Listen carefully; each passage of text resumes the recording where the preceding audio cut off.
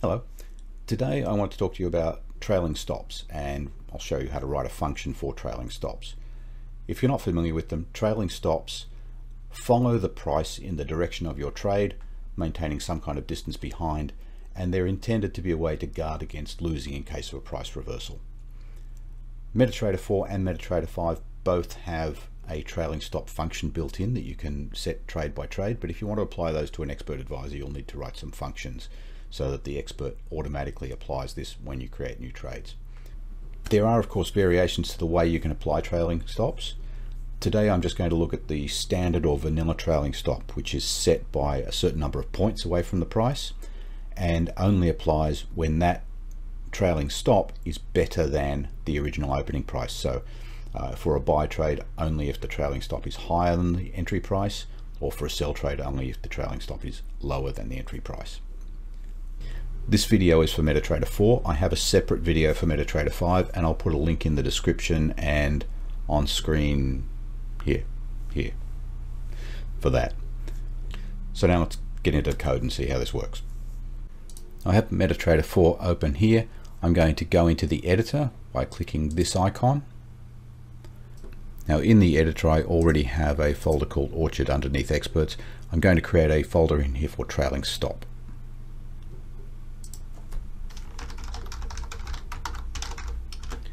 And then I'm going to use the wizard to create the template for my trailing stop expert. So right click and new file, expert advisor template, trailing stop, next, next, finish. So the wizard's created this file, and I've closed down the navigator so that we have a little bit more space on screen. First thing I'm just going to replace the header comment. Now this is a trailing stop. I'll just add an explanation of how this is going to work. So these are the rules for my trailing stop. I'm only going to apply the trailing stop if it is better than the opening price. So the stop loss will never be behind the opening price. I'm also only going to apply the trailing stop if it's better than, I said here current trailing stop, but if it's better than the current stop loss. So it will only move forward. As I explained, the trailing stop's working. So next, because this is a simple trailing stop, I just need to know how far behind the price I want to set the trailing stop. So I've got a simple input here. It's an integer, input int, and I'm just calling that input trailing stop points. And I'm setting that by default to 500 points. Now, this is an expert advisor, and it's all about showing you how to run a trailing stop. But to do that, I actually need some trades to test it against. So just for the purpose of creating some trades to test this with, I'm going to have some inputs that allow me to create the trades. So I just need the standard inputs for this: a magic number, a trade comment, and a trade volume. So these are unimportant for the trailing stop. They're just going to allow me later to create a trade, and you'll see the function for that. I also need a variable for the stop loss, because we're doing the input in points, but to apply the stop loss I actually need to convert that to the price value. So I'm just going to create a global variable for that, and I've just called that stop loss. Then in the init section, this is where I calculate the value of that stop loss. So I'm converting points into price, and to do that I need to get the size of a point, and there is a function called symbol info double where I'm passing in the current symbol, and the argument to that is symbol underscore point, and that gives me the size of a single point. And if I then multiply that by the number of trailing stop points, I get the stop loss as a price value. So next, the on DNet section. Nothing to do here. I'm not creating any objects I need to dispose of. There are no timers, so I can just ignore this section.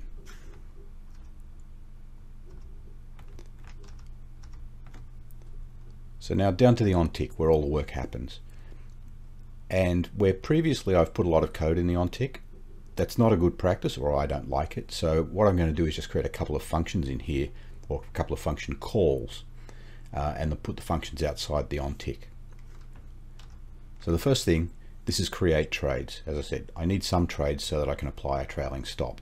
So the create trades function will actually create those trades. We'll see that in a moment. But for that create trades, I need the symbol, the volume, the magic number, and the trade comment. Now, these are global variables. So symbol is available everywhere, and the inputs are always global. But as good practice, when I create these functions, I prefer not to use the global variables inside the function. I prefer to pass in everything that the function needs and only use those global variables inside these event handlers, the onTick, onDinit, onInit, and any other event handlers that you might have in your application. I need the globals inside these because there's no way to pass information from the onInit, for example, to the onTick without some kind of global variable. But within each of these, I prefer to pass all of the values the function needs, and that way the function becomes more globally useful.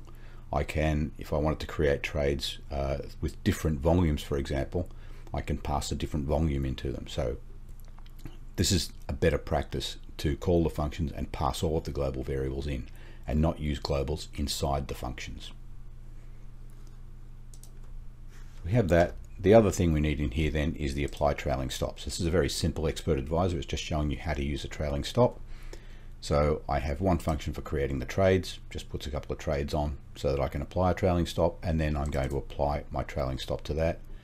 And the only arguments I need for that are the symbol, the magic number, and the stop loss, which I calculated here.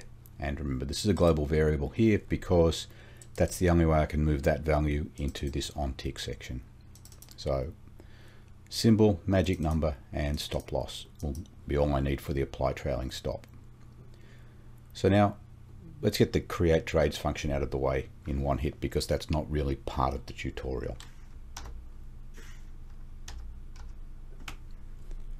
So create trades, here are the arguments, the symbol, the volume, magic number, and trade comment.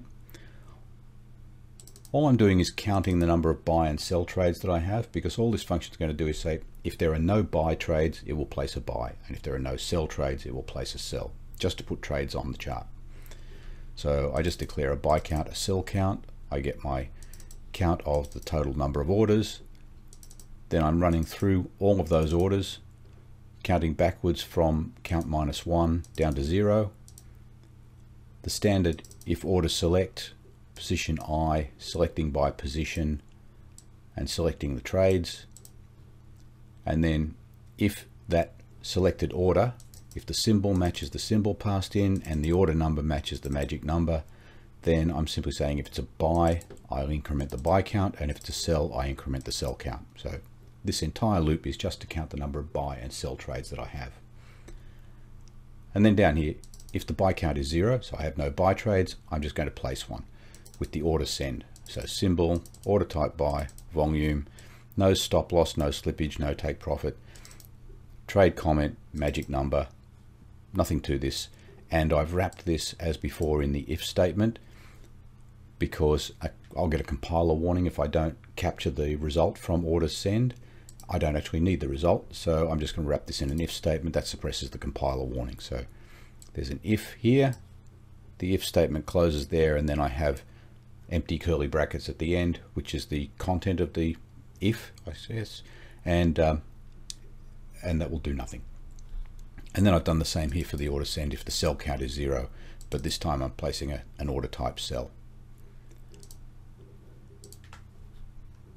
So that gets the create trades out of the way. Now let's look at the apply trailing stop. So the apply trailing stop, passing in the symbol, magic number, and the stop loss. I need the number of digits because I'm going to be normalizing double, which you can see here. I want to know the number of digits for this particular symbol, and I can get that with the symbol info integer, passing in the symbol from here, and using the argument of symbol underscore digits. And that comes back as a long. I want to cast that to an integer, so I just bracket int, close bracket. And I'm making this static because I don't want to waste time calculating this every time I come into this function. I only need to calculate it once because it won't change. So I make a static int variable digits. This will be calculated the first time this function is called in the expert, and after that it will just retain its value. then I'm trailing from the close prices. So what I need to do is take that stop loss amount and add or subtract that to the close price for buy and sell trades, and that gives me a price where I want to be setting the trailing stop. So the buy stop loss, then I've wrapped it in the normalized double function, but I'm getting symbol info double of the symbol for the symbol underscore bid argument. So this gives me the bid price, and that's the closing price for a buy trade. So I've got the closing price for a buy trade. Because it's a buy, I'm subtracting the stop loss value, subtracting this, which puts the stop loss price below the buy, and then the normalized double just uses that digits that we calculated. Then the sell stop loss, the same calculation, slightly different though for the close price. Here I'm getting symbol underscore ask, which is the close price for a sell trade, and I'm adding the stop loss amount to that price. So now I have the buy stop loss and the sell stop loss calculated.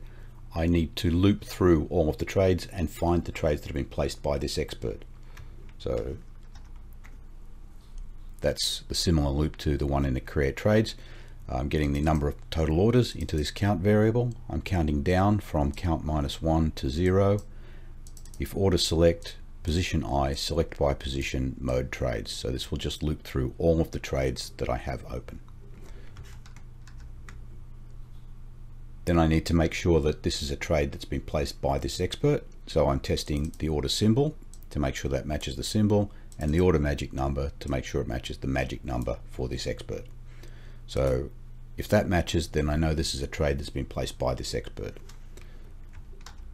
After that, I need to know if it's a buy or a sell order. So I'm testing the order type, whether it's a buy. If it's a buy and the buy stop loss that I've calculated here, if that buy stop loss is greater than the order open price, so I need to make sure that the buy stop loss is better. Remember that rule that I won't place a stop loss if it would mean a loss on the trade. So it has to have passed the order open price, and either the order stop loss is 0, so I haven't set a stop loss on it at all yet, or the buy stop loss is greater than the order stop loss, so it's better than that order stop loss, which means that I'm only ever moving the order stop loss upwards for a buy trade. And if that's all true, then I simply issue an order modify for the order ticket, the current order open price, which I can't change, but it must be passed into this function, passing in the buy stop loss amount, or the buy stop loss price, and the order take profit and the order expiration. And the other side to that, if it is an order type sell, then I want to check that the sell stop loss is less than the order open price, so going downwards, and the order stop loss is either 0, meaning it hasn't been set yet, or the current sell stop loss is better than the current order stop loss, or sell stop loss is less than order stop loss. And then I do the same thing, order modify the order ticket, the order open price, but this time passing in the sell stop loss, the order take profit, and the order expiration. And the only other thing I'm going to do here, as I did earlier, this will issue a compiler warning because it will say I should check order modify. So I'm just going to wrap those two in if statements. So I've just said if with an open bracket, and then at the end close the if condition and empty curly brackets. So that should compile. Let me just check. Yes, compiles without warning. So that is the expert advisor to apply a trailing stop. Now remember, there is no logic in here other than just create trades if they don't exist. So this is not a full expert advisor, but you can take this apply trailing stop function and use this in your expert advisors. This is all of the code for the apply trailing stop for a simple point-based trailing stop in MetaTrader 4. So that's all for this video on MetaTrader 4 trailing stops. I hope you've had some value from it. If you have, please click the like button because that helps us on the channel. And if you want to see more of our videos, then subscribe and click the bell icon and you'll be notified when we release the next video. So until then, thank you for watching.